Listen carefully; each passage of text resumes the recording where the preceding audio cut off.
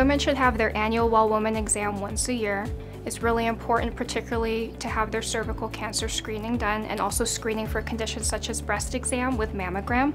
We feel it's always important to keep up with current guidelines. For example, cervical cancer screening depends on your age group. We don't start cervical exam screenings until age 21, regardless of history of sexual activity.